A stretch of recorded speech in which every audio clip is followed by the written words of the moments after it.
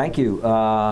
Delighted to be here, and particularly both because of the Rumi Forum, which I think has really established itself in Washington, even if sometimes I'm not here as often as I should be. But even more particularly to moderate this session, dealing with a colleague of mine, Syafa, who's our Malaysia professor this year, holding our Malaysia chair for the study of Southeast Asian Islam.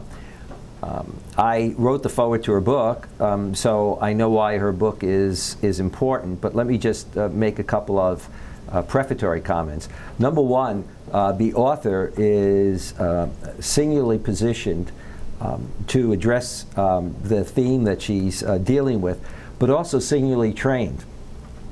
She not only is trained in Indonesia, in Islam in Southeast Asia, in Arabic and classical Islam, etc., but holds what I think is a fairly unique distinction for just about anybody that I know from the Muslim world, and that is that she has earned 2 doctorates in the States simultaneously, which is really pretty remarkable. I thought getting 1 was enough and couldn't imagine taking exams more than that, but apparently she has a high threshold for pain. But in any case, it's actually very remarkable because she's really trained both in theology and from a kind of comparative perspective, as well as in spirituality. And all of these things come together in her book.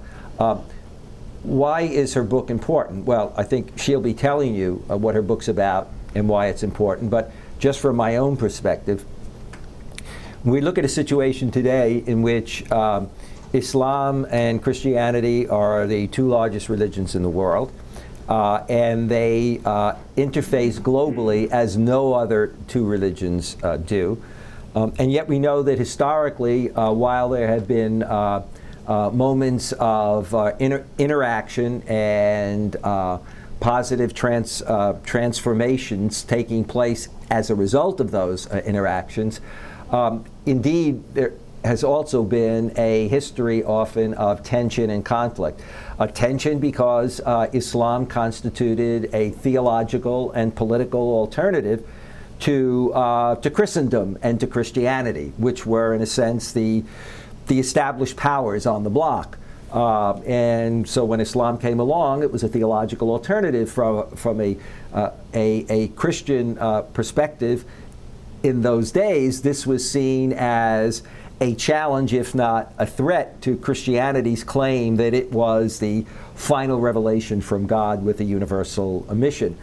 And also with the spread of Islam and the creation of empire, then you also had what was seen and experienced as a challenge to, if you will, Christian imperialism.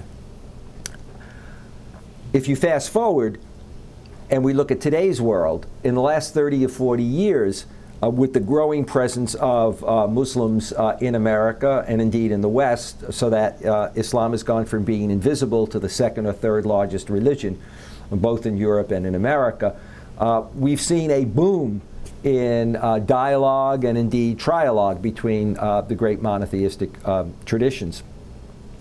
But that dialogue often takes place, not always, but often at a theological level. And I think quite rightly, Syafa has argued that while that is good and constructive, it has its limits.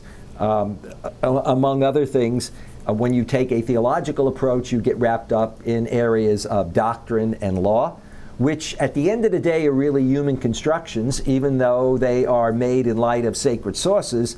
The end game is a human construction. And so, for example, all great faiths will say that God is transcendent, and yet they will then go on using their human reason to then construct a whole set of dogmas with regard to God and God's nature and the implications.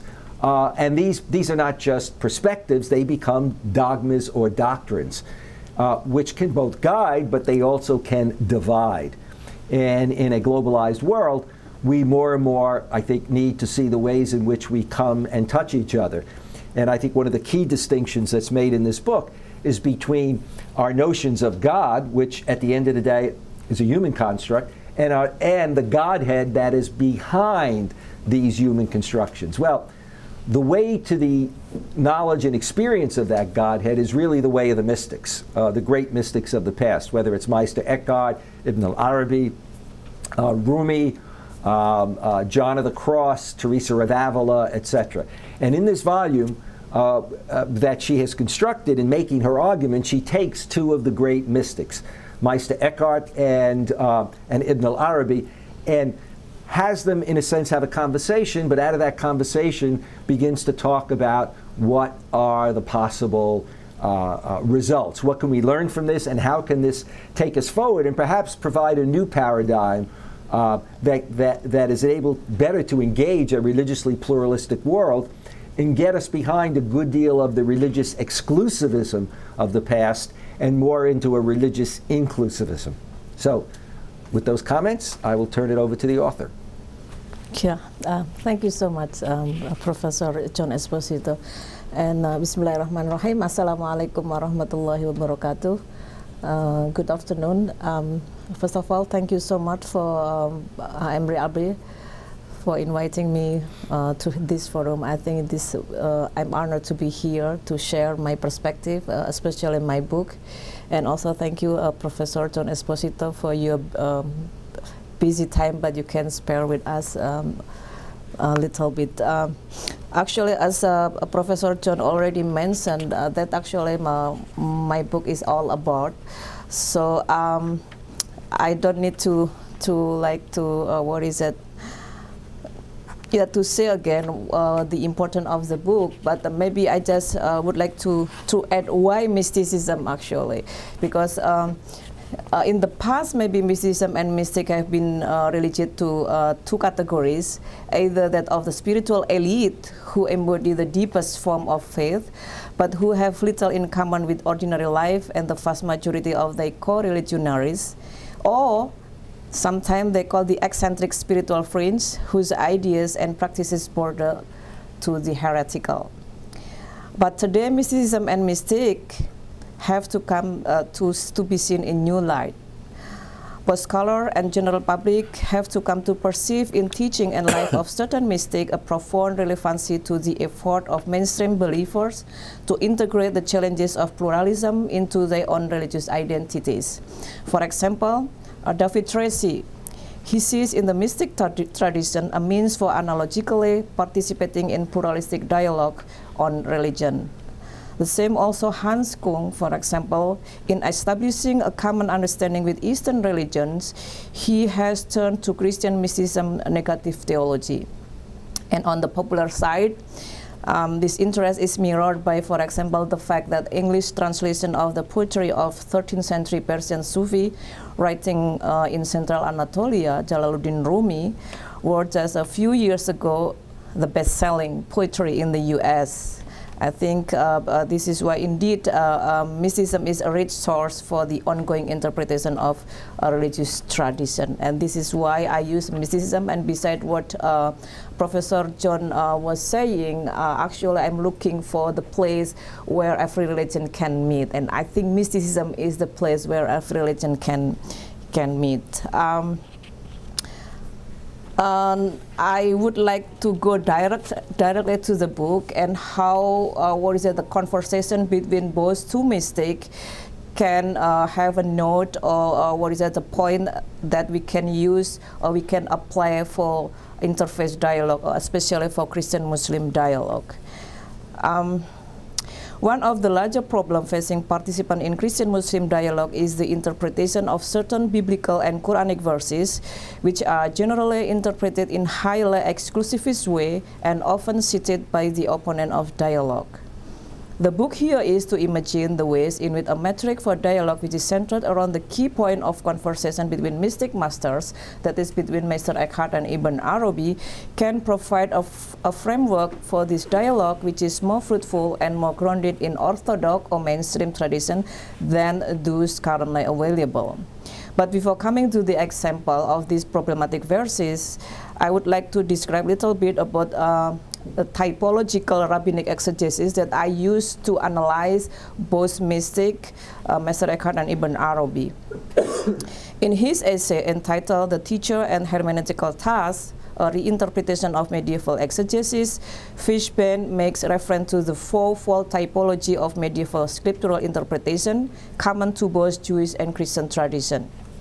For Jewish exegete, this typology took the form of acronym Pardesh, where P as Peshat, its literal meaning, and R Remes, the allegorical meaning, and D Diras, the tropological and moral meaning, and S Sod, the mystical meaning.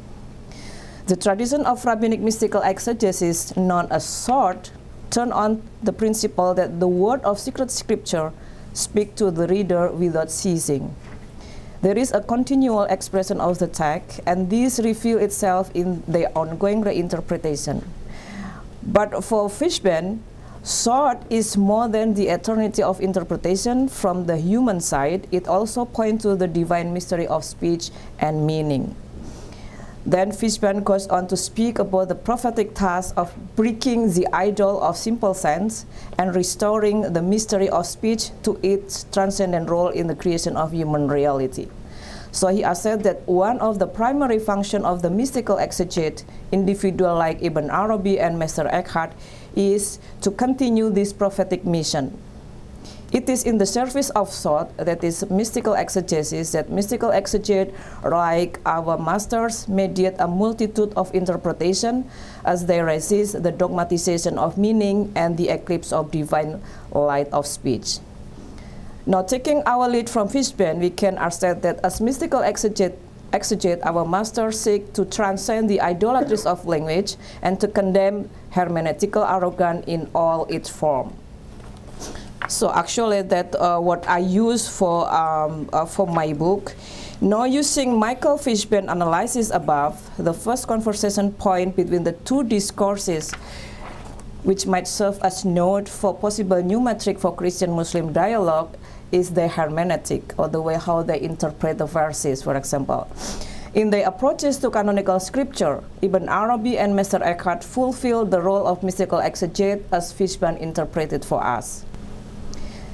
They believe unequivocally in the infinitely readable text, and they champion this infinite readability in the hope of combating the idolatries of language and hermeneutical arrogance. Even according to Ibn Arabi, each word of the Quran, not to mention its verses and chapters, has an unlimited meaning, all of it are intended by God. So correct recitation of the Quran allows reader to access to new meaning at every reading. He then said, when meaning repeats itself for someone reciting the Quran, he has not recited it as it should be recited. And the worst is, this is proof of his ignorance. In fact, Ibn Arabi regards the word of language as symbolic expression, subject to the interpretive effort, which he called ta'bir, that is the act of crossing over. For him, the truth of the interpretive effort presents itself in the act of crossing over from one state to another, and under this interpretation, differences become the root of all things, since for the thing to be in a constant state of crossing is for it to be constantly differentiated, not only from other things, but also from itself. Thus, with respect to scriptural hermeneutic, our masters appear to be convinced in the infinite potential for meaning inherent in the nature of divine revelation, especially in the form of secret scripture. Such an understanding of the nature of scripture can be invaluable in dialogue because it demands that a person of faith not only take a stand of conviction within the teaching of his or her secret text, but also that they realize that this conviction, however deep it may be, does not restrict in any way the potential meaning of these texts. And if dialogue is authentic and bring about authentic transformation, then the encounter with religious other should have some effect on our religious self-understanding and therefore on our own reading of our own texts. Now, what are the other conversation points between the two discourses which might serve a note for a possible new metric for Christian-Muslim dialogue? The one that you just mentioned is on naming God. Out of the depth of their monotheistic faith, both masters, Mr. Eckhart and Ibn Arabi, are very concerned that as human being blessed with a special relationship to the source of all being, we never lose sight of our own limitation vis-a-vis God. These limitations take many forms. One of which is the inherent inadequacy of our various languages and mode of discourse, and the limited understanding regarding God, who is ultimately and essentially beyond understanding that they convey. All too often dialogue breaks down or cannot begin because of a certain hubris with respect to our understanding of God. In the context of the encounter of the encounter with the other, how many Christians are Christian because they feel that Christianity contains the best and highest understanding of the divine, and how many Muslims are Muslim for the same reason?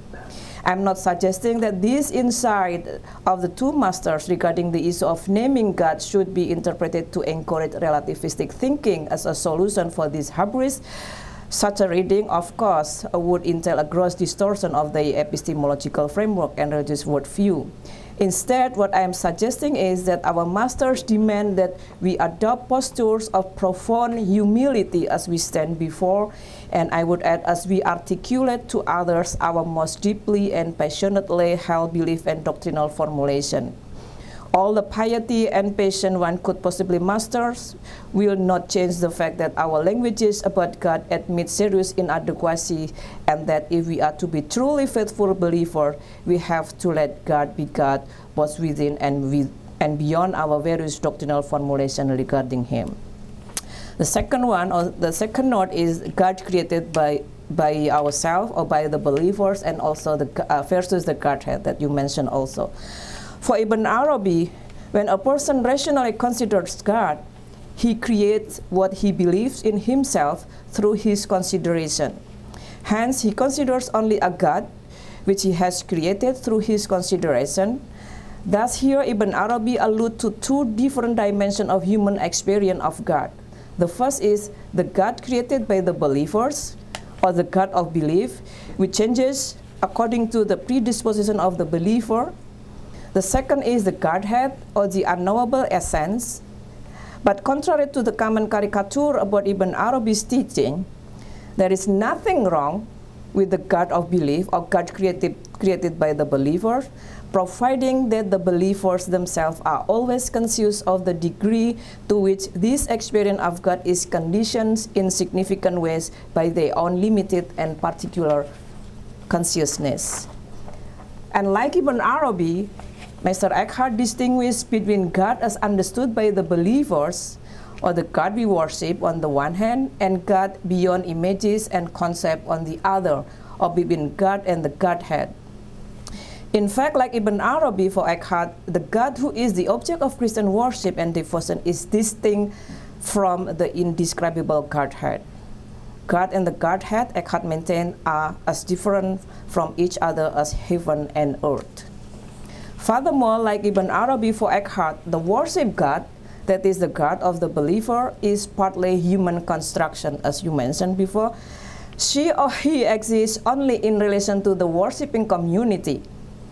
Eckhart writes, "When I stood in my first cause, then I had no God.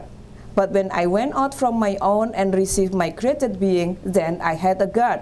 For before there were any creatures, God was not God, but He was what He was.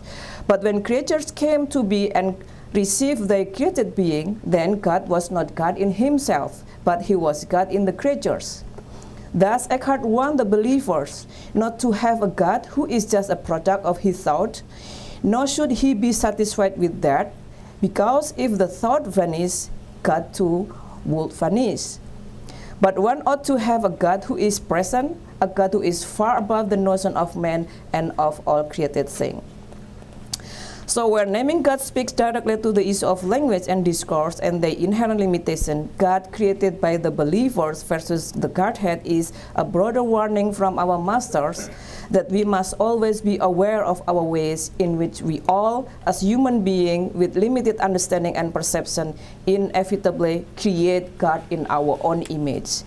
The point the masters are trying to make, however, is how important it is, if we are to avoid idolatry, to strive tirelessly to see the human, the created, and thus derivative nature of our faith tradition.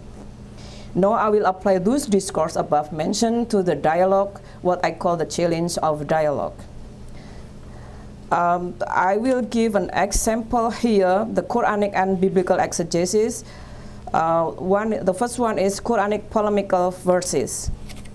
For example, the verse 551, Bismillahirrahmanirrahim, Ya ayyuhallazina amanu la tatahidul yahuda wan nasoro awliya ba'duhum awliya'u ba'd wa may yatawallahu minkum fa innahu minhum innallaha la yahdil qaumal zalimin.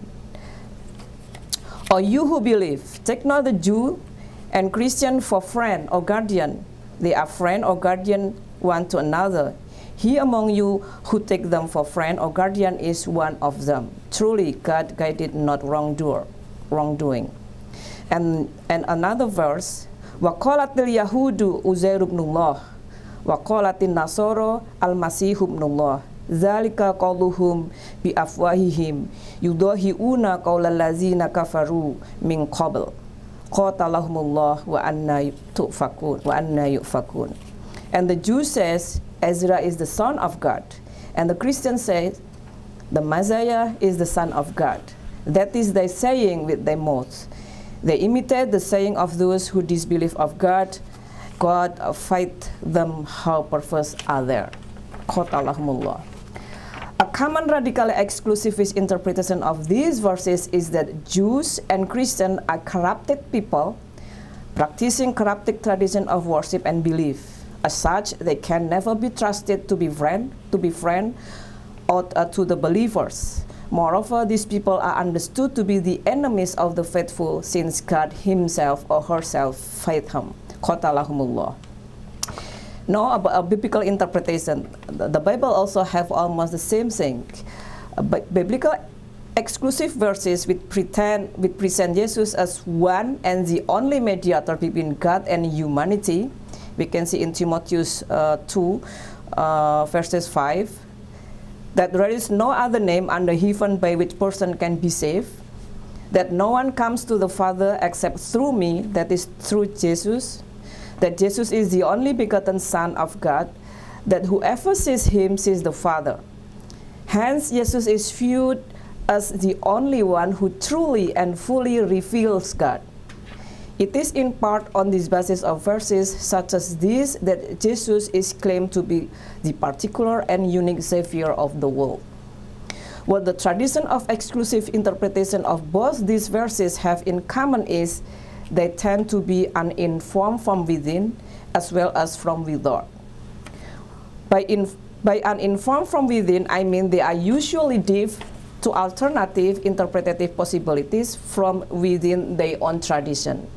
And by uninformed from without, I mean they are usually articulate with little to no experience of genuine encounter with the other. Or if there is experience of the other, it is short-lived and maybe highly negative. Now, how is the application of this point of conversation? The point of conversation between the master that immediately come to mind when we face with the problem of the Quranic and biblical verses, like what I mentioned above, is the infinite potential for meaning inherent in the nature of divine revelation.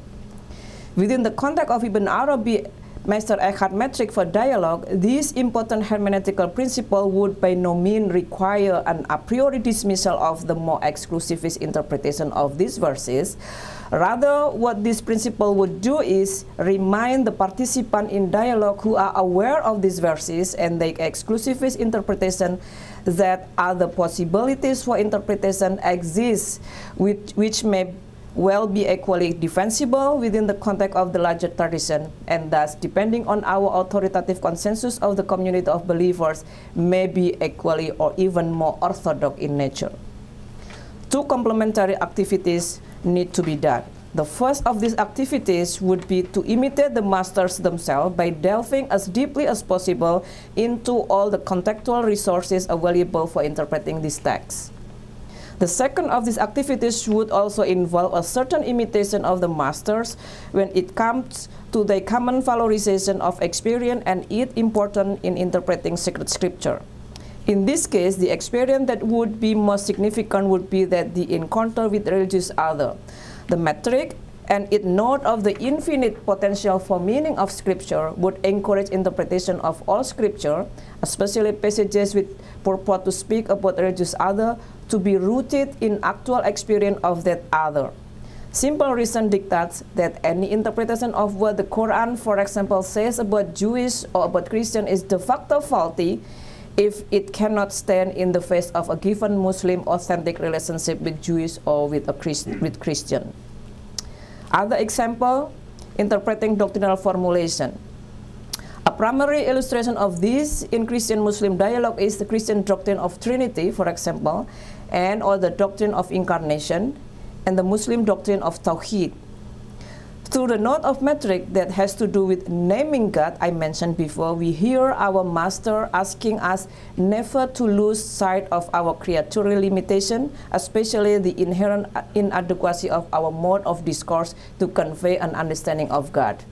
Another way of putting this is to say that we do not preserve the integrity and secretness of our doctrinal formulation by absolutizing them in such a way as to exclude all the others.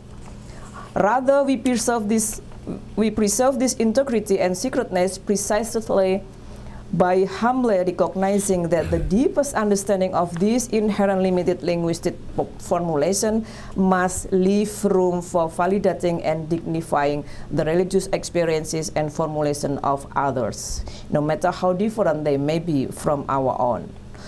Through the note of metric that has to do with the distinction between God created by the believers on one hand and the Godhead on the other, the two masters remind us that however passionately we may believe in the article of our faith, or however passionately and devotedly we may perform our ritual, the moment we begin to use this belief and practices as weapon to establish the dominance of the self over others is the moment we mark ourselves as servants of our own egos rather than of God.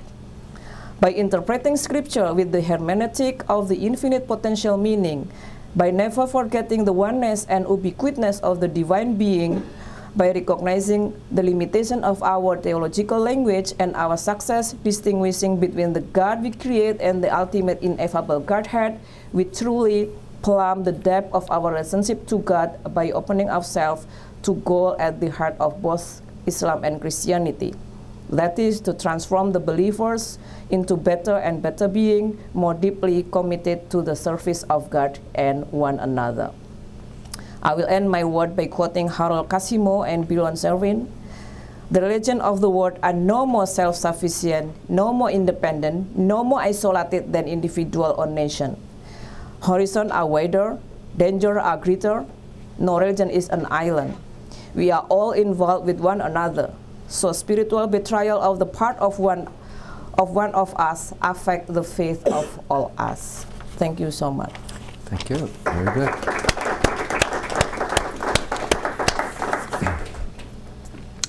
Can I lead off with a question? Sure. While people formulate their own. Yeah.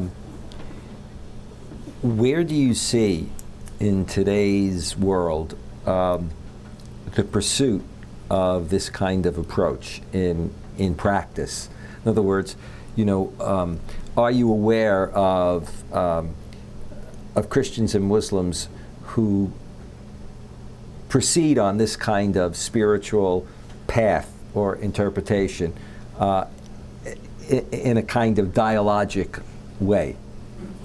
Yeah, I think this is more maybe in the level of academic, so a dialogue in academic level.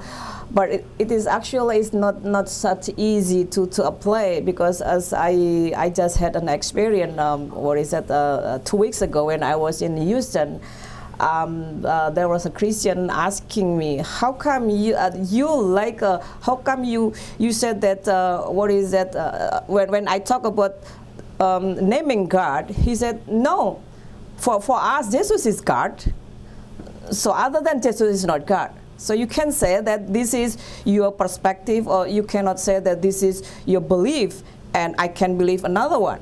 So I think one thing that we also and also within Muslim themselves, not only this one, for example, there was a rumor in Malaysia, for example, there was a riot because of that non-Muslim using the word Allah. So they saw themselves like, oh, Allah is mine, Allah is my language, Allah is my Arabic language, so you cannot use this word. They never know that where Allah come from, where the word Allah come from, right? So I think we still need to to introduce this, or to educate them also, and to to let them go deeper into their own tradition, especially right now. I think if we follow Baron von Hugel, for example, he said that every religion contains 3 elements: institutional, intellectual, and mystical. And these 3 of elements should be in harmonious relationship. But when one only choose 2 in the expense of the other, there will be a problem. And I think right now people just focus on maybe 2 or maybe only one of them, and they don't care about mystical element inside.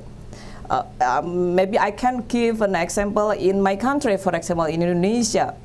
They just focus more on celebration. So that's more on institutional element. They don't care about maybe intellectual element, let alone a mystical element. I think this is why we also have to, to introduce to them that these elements should be also in your consideration, especially if we also would like to have a basis on Islamic tradition. We can see from Hadith Jibril, for example. When Jibril come to the Prophet Muhammad and ask him what is Islam, or what is Iman, and what is Ihsan. So mystical actually is more Ihsan actually. And when we deny this, or when we don't care about this, I think there is a problem, and it is. I mean, we have problem right now. People actually just focus on literal meaning, or focus on performance only. They never go deeper into what actually it's mean by that. It's very interesting, just to add one point, and then I'll go to the audience, that if you look in recent years, the attraction of Islam, and particularly, let's say, years ago, when I first began to study Islam 30 or 40 years ago, and most Americans didn't even know anything about Islam, when there was an attraction to other world religions like Hinduism and Buddhism, with Islam the attraction was to Sufism. You know, yeah. and students could relate to Sufism. They were not dealing with the as it were, the other elements, etc. Even with Hinduism, we used to block that out, but with Hinduism, people would be looking at the Upanishads, yeah, and would not really be dealing with the fact that for the vast majority of Hindus, they function in a world of ritual, you know, and when you then look at what's been happening in recent years, you do see that Muslims and Christians at times do come together for different reasons, following certain Sufi masters. Yeah, you know, and when you look at certain forms of Christianity, there are a variety now of forms that are not just outside the tradition, but within the tradition. For example, within Catholicism, if you read the writings of Richard Rohr and others, you see an emphasis that, on the one hand, does not deny the institutional and doctrinal part, but basically says that these, at the end of the day, that these are human constructs, and that's why often, along with the good, we get a lot of bad, but that one needs to go deeper, and then they start to get into really the mystical side of the tradition, which then opens up also to a, you know, to the potential for a greater pluralism, because it's to the Godhead that is beyond name or names. Yeah. But in general, both the average person in the way they've been brought up and in the way in which they've often been brought up to practice their faith, as well as the majority of religious leaders who are part of the institution and themselves propagate the notion of doctrine and law. Often mysticism then is still seen as something on the side, usually suspect by the official people. You know, if there's a problem in Islam or potentially in Christianity, it's, oh, well, it's mysticism because it's not controlled by doctrine. It's not controlled by, you know, the average person. And so if I look at, for example, the people that you're talking about, Ibn al-Arabi has both been celebrated by the more philosophical and Sufi-oriented, but seen as a problem. And if you were to ask your average Catholic who Meister Eckhart is, first of all, they wouldn't know who he is, and B, they would think it was probably a Protestant, and not that it was probably a Dominican priest. I mean, you know, Meister Eckhart was just never seen. You know, they're aware of, for example, John of the Cross or Teresa of Avila, but not quite Eckhart, because he really functioned so much more at the level of Godhead. Yeah, even he was condemned by the Pope at that time, and I think the same also. Often a good sign, but anyway. Yeah, and the same actually also about Ibn Arabi. Ibn Arabi, he also was condemned as heretic. Even though maybe people, when you ask people about Ibn Arabi, they never know, oh, he is a heretic, blah, blah, blah. But they don't realize that actually they experience what Ibn Arabi was what is it saying actually. So they never realized that. This is why in my conclusion here, I said it is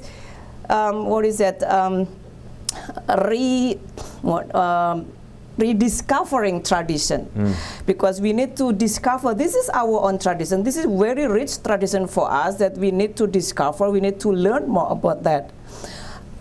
And you mentioned about the people, maybe they never know about Islam, and then they are very interested in Sufism. But the problem also, and also that I mentioned about interpretation or the translation of Jalaluddin Rumi, they used to see that mysticism is not part of Islamic tradition. This is why they miss some part of in the translation, the very very well-known tradition that that just mentioned. They miss the part that really talk about who actually Rumi is. So they don't want to recognize that Rumi is a Muslim. They want to exclude Rumi from being a Muslim, even though it is not possible. Rumi, he came with that doctrine actually because of his interpretation of the Quran. The same also about Ibn Arabi. They condemn Ibn Arabi, but Ibn Arabi, most of his teaching, it's really rooted in the Quranic verses, but he interprets in a different way. This is what people never know. I think this is why, again, it is important for us to reintroduce them to our religious community. Yeah, they would emphasize what you said earlier, and therefore, whether you're talking about scripture or tradition, they would not say, read scripture again or read tradition again. They would say reread scripture and reread tradition. And if you're not rereading, if you're only reading, then you're approaching it with the belief that the initial interpretation that you had is the only one that's possible. Would anybody like to join in? Yes. Thank you for the wonderful presentation. My name is Sabit Khan, and I'm originally from India, and my question pertains to both my heritage and your heritage, India and Indonesia. From the little that I understand, I'm Muslim by the way, so from the little that I understand my religion, it has absorbed elements of other religions, in India particularly, and also Indonesia. There's been a certain syncretic development of ideas and interpretation of the text, practice as we see. And I've spent a significant portion of my life in my country, 26 years. Then I lived in the Middle East for about 2 years, and then I've been here for about 2 years. So, and I'm a student of Islam. I study Middle Eastern politics, Islam, and I'm very curious about my own religion. What I've understood is this sort of merger of ideas has happened in certain countries. Indonesia, India strike out as exceptionally, brilliant examples. Why hasn't that happened in other countries and other cultures? Is it historic? Is it cultural? What are those factors, if you were to highlight, say, maybe 3 factors or 4 factors? Do you mean syncretic tradition? Yes. I mean, bordering on mysticism and these ideas, I think they really flourished in these societies. So what are those factors, or why did it happen? And why hasn't it happened in, say, I know it's too early to speak of Europe, but hey, why not? We're talking of this clash, and we're seeing it on a day-to-day basis now. So is it possible at all that in Western societies this might happen? As a scholar, what is your take on this? Yeah, for me myself, actually, a religion is embedded in culture. So I think there is no such pure religion, right? Even in the beginning, when Prophet Muhammad came to Mecca, he actually also did not disregard tradition. So I think that's why for us we need not to just take verses and out of context just apply in the the same thing as it was. So this is why historical context is important. So for example, like cutting hand, do we still have to apply this literally? But we have also to see what actually, maqasid sharia. We have that maqasid sharia, you know that, right? So what is the purpose of that sharia? We have to know that. So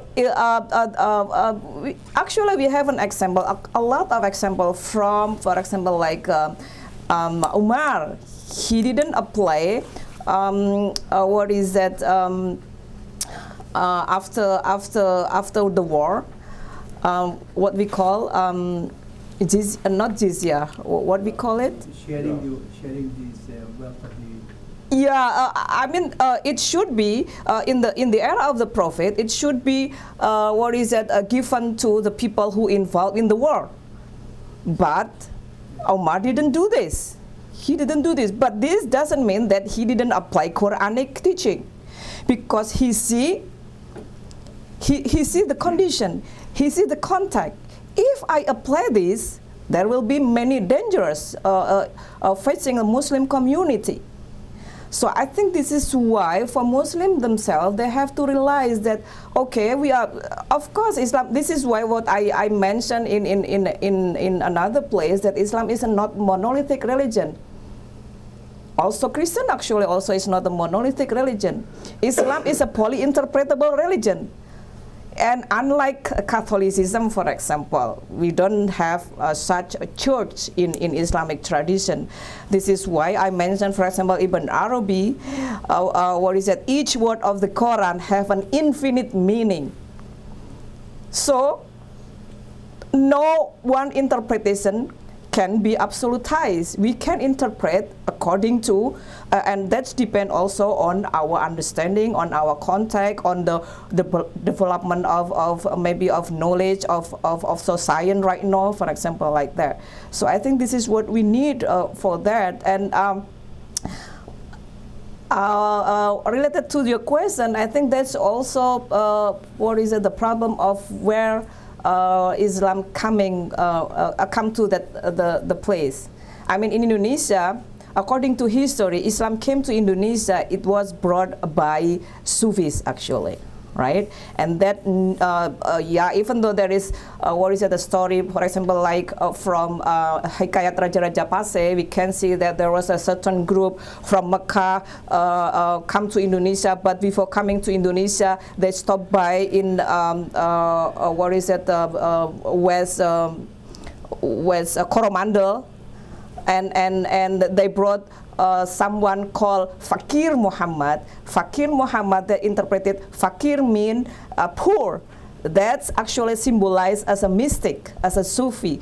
So Fakir Muhammad and the group came to Indonesia, but the group came back and Fakir Muhammad stayed in Indonesia. So he is actually the one who spread out Islam in our country, in Indonesia. So this is the usually people the book that people refer to where or who brought Islam to Indonesia.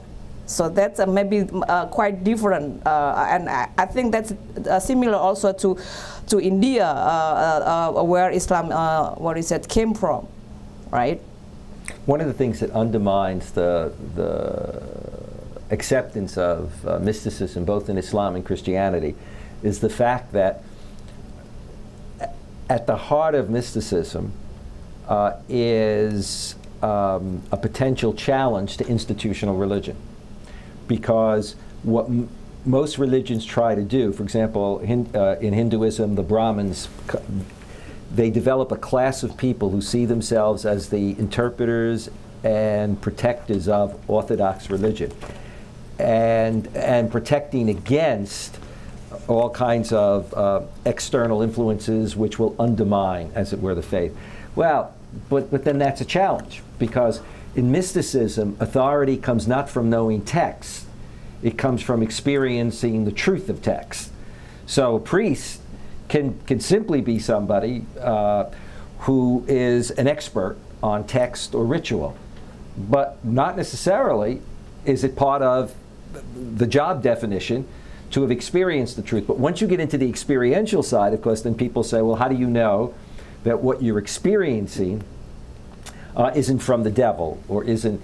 And so there's always been that. And then also historically within Islam in recent centuries, there's been a tendency to say, look, what happened with mysticism, it's great that it was inclusive, but it brought in a lot of popular beliefs and a lot of superstitions. And so, you know, you see both your conservative religious leaders, but also your so-called Islamic modernists, who are kind of trying to develop a kind of rationalist approach, both of them seeing Sufism as the cause for Muslim weakness or Muslim downfall. And so that, and you find comparable attitudes in other faiths. Anyone else care to jump in? Yes, in the back. Thank you very much, and a wonderful dialogue. Thank both of you. Some people have said that mysticism is akin to madness, but a creative form of madness, and it has to be balanced, very much like a creative artist would take the best out of something and weave that into a better form. Rumi was always talking about shattering forms and breaking forms, and being in the presence of, if it's a true teacher, spiritual teacher, something of what you believe is going to be shattered. That's the gamble of that. The question is, it's like, can we bear those shatterings? I think of the story of Rumi, where Shams says, you know, I want to meet one of your precious items, Lord. Show me one of your treasures. And God says, what will you give? And Shams says, my head. Then there's a parallel when he meets Rumi. Rumi's sitting there with a book of his writings, 20 years to write, with all of his disciples, his students. Shams waltzes in, sort of like a street person, takes the book and throws it in the well. The students get up to kill him. How dare you offend the master, this wonderful teaching tradition, this master of Islamic law.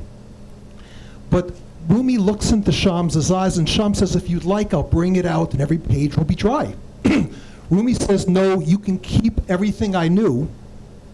And Shams says, good, because it wouldn't do you any good where we're going anyway.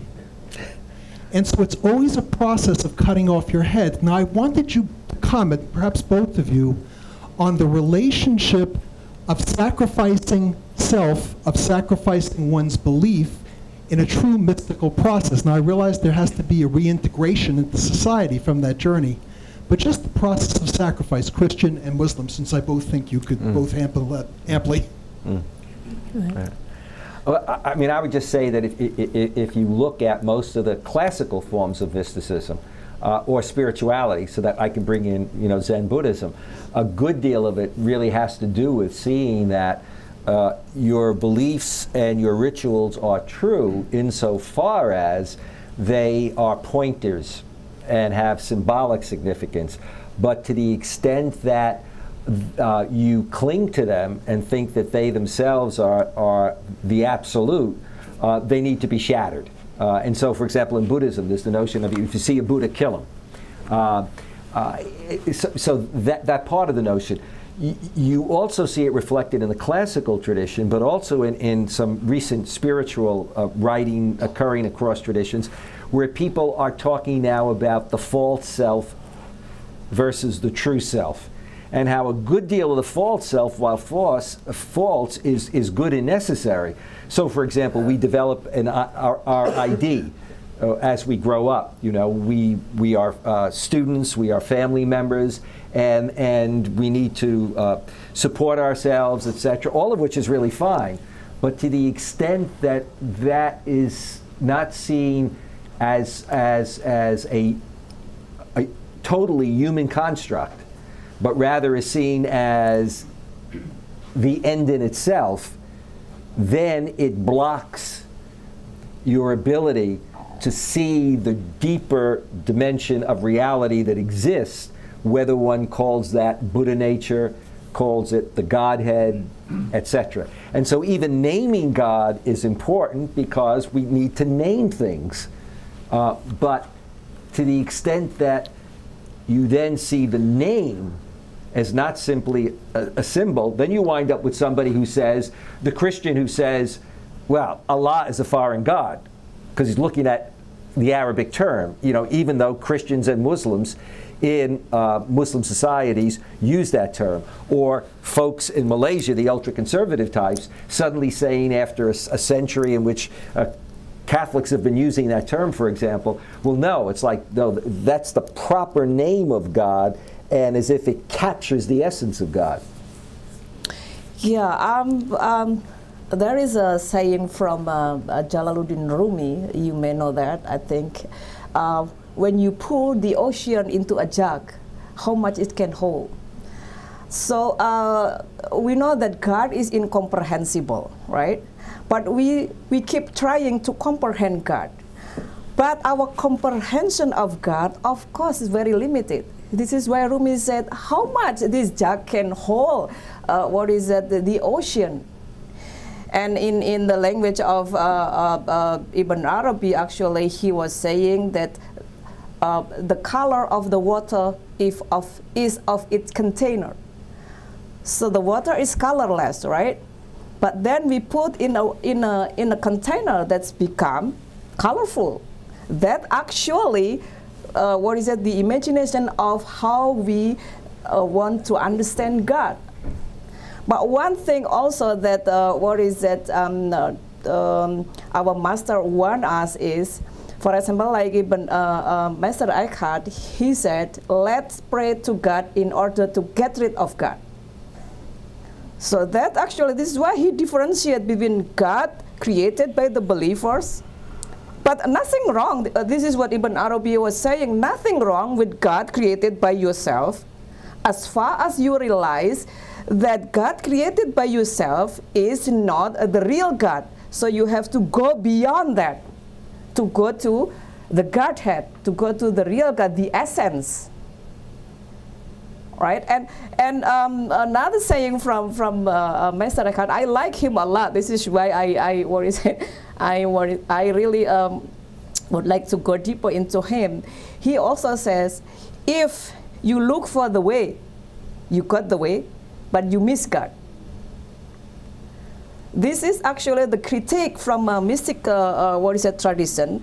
Usually for traditionalist Muslim, they just focus on observation of like praying and praying and praying, right? So they are dealing like, did you do well when you take a wudu, for example, or did you do well when you take this one? So you only get that way, but you never come to God. So you miss God. Actually, this is what Master Eckhart remind us, warn us. I think that is... Some modern mystics, some modern spiritual leaders talk about the fact that the container is fine, but the problem is most people don't realize that all they have is the container, that they don't see beyond the container, you know, which is the doctrine, etc. I should point out to you that Meister Eckhart, Meister means master, so it's not as if we know his first name. So I'm kind of hoping that someday I'll be called Meister Esposito. But we had somebody else in the back, if I remember, and then I'll come up forward. Sheikh Al-Akbar. Hi. I'm reminded of this joke where these theologians are in heaven and they're arguing, is Jesus black or white? And they're insistent, no, Jesus is black, no, Jesus is white. And they're just furiously insistent, they're almost violently insistent, and then Jesus walks by and says, hey, buenos dias, compañeros.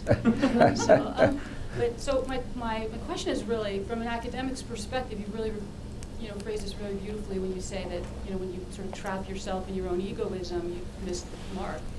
So from a practical perspective, because it's a piece in dialogue that tries to translate into policy forum, how would you move people into a place of humility where they acknowledge and realize that that the egoism is really is fueling people's violence in not just a physical way, but in an emotional and intellectual way. That intellectual violence happens when people are insistent on their own, definitions of containers. Yeah. First of all, I think humility is the important word for this one. Usually for lay people, because it is not easy, right? This is more philosophical. What we discuss actually is more philosophical. For lay people, I used to say for them, for example, I used to say, I give an example of what's happening in my country. For example, our president, Susilo Bambang Yudhoyono, he says something, for example. But people interpret different way what he was saying. So he said, for example, my salary never increased since 2007. People have a different interpretation for that. Some people said, oh, SBY, oh, our president need to increase his salary. Oh, but the other one, no, he's not saying that. He's saying that, look, even though my salary is not increasing, but I did a very good job. So that's, what is it? Even it is not scripture, even it is just our word that have a lot of interpretation. This is what it means by, an infinite meaning of the word, I think. So that may be easier for them to understand. Oh yeah, so even what I'm talking with you, maybe people will misunderstood what I was saying, for example. So I think that's easier for people. But actually, for the grassroots, for lay people, and you are talking about violent, maybe religious violence. That's actually more complicated because so far, I think I still believe that religion is not a problem.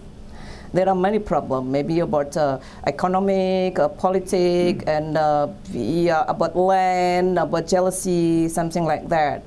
So violent, I went to many different places where the hotspot of conflict, and I found actually religion never become the root of conflict, but people use, or maybe we can say abuse religion for their vested interests. I think that's what I found from many places. Well, I think we're just about at the end of our program. So thank you all for coming, and thank you to our esteemed author. And I encourage you all to buy her book because it actually is really readable. It's a great read. Thank you.